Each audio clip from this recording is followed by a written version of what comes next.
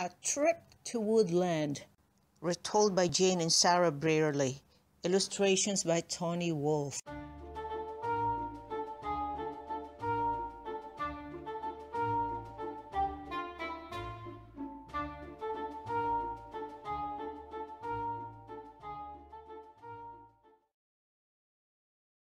The Guzznags.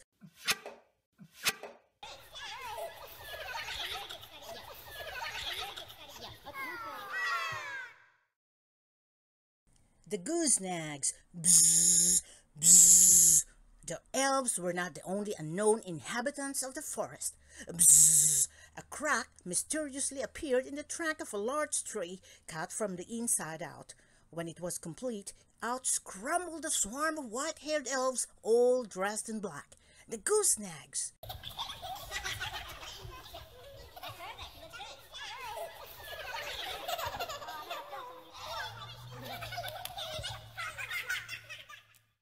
They had been locked up in the tree for 500 years, but had finally broken the spell. A wizard had originally banished them to Black Elder Wood for their evil deeds. They lived to hunt, armed with a blowpipe for firing dandelion fluff poison arrows. They were the deadliest creatures in the forest.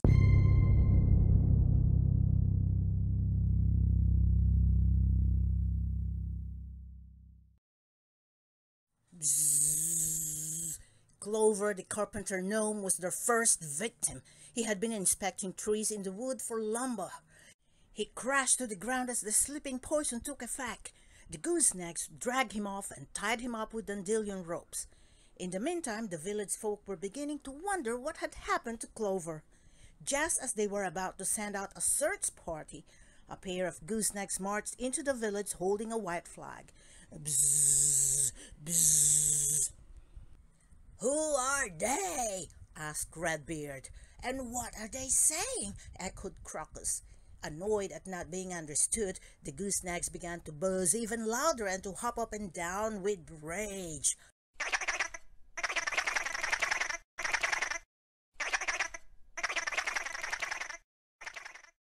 "Keep calm," commanded Pinecone. "Run and get Ginger. He may know their language, as they seem to be elves." Ginger rushed up and quickly translated the requests. "They've kidnapped Clover and they demand a ransom of 100 cakes. "Very well," agreed Crocus. "Ask for 24 hours so we can bake them." "They agree," reported Ginger.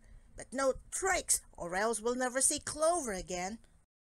A general meeting was called. The gnomes and the woodland folk concluded that they could not let themselves be blackmailed, nor could they trust the owner of the Guzznags. They'd have to give the Guzznags a dose of their own trickery. Vinegar came up with a plan. "Let's pretend to prepare the ransom, then track the Guzznags back to their hideout and free Clover." That night, Vinegar, Redbeard, Cowslip, and Frog prepared themselves for action.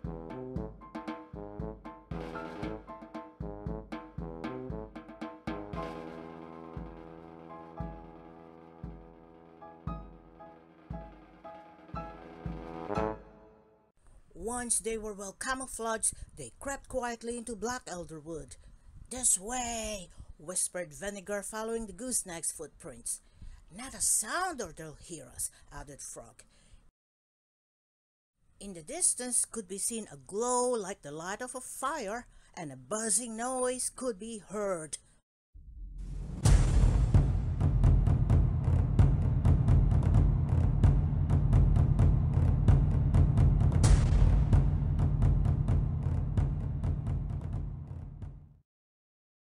"It's the Guzznags' war chant," said Vinegar. As they approached, they could see the Guzznags readying for war. Some were dancing around a totem pole. Others were mixing a slimy green liquid and preparing the deadly arrows. The strong fumes drifted toward the four rescuers. "That smell! It's Sleeping Puppy," said Cowslip. "So that's how they do it." "Now's our chance," urged Frog. "While the Guzznags are distracted, we can free Clover."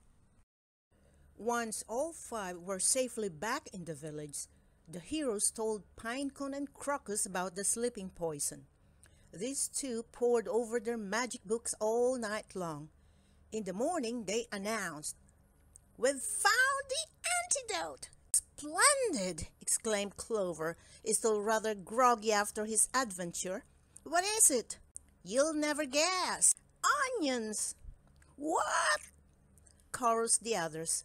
Yes, if you eat lots of onions, the Guzznags can't harm you with their arrows. The smell will drive them away, remarked Black Rat.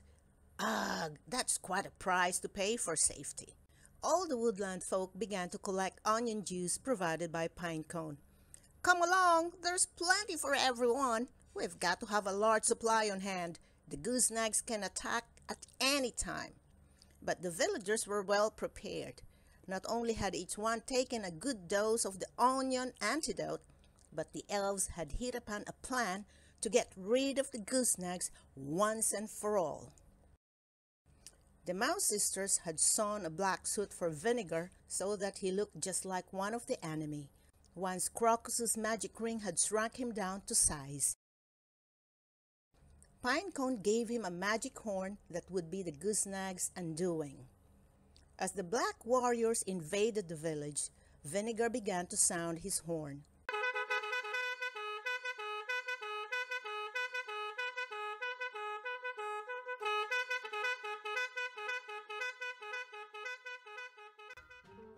The Guzznags fell into line behind him and began to follow Vinegar as the music lured them on. They left the village and proceeded to the enchanted stream. Vinegar was protected by a magic spell, but as the Guzznags entered the water, they were transformed into red and black striped fish. In no time at all, not a single Guzznag remained.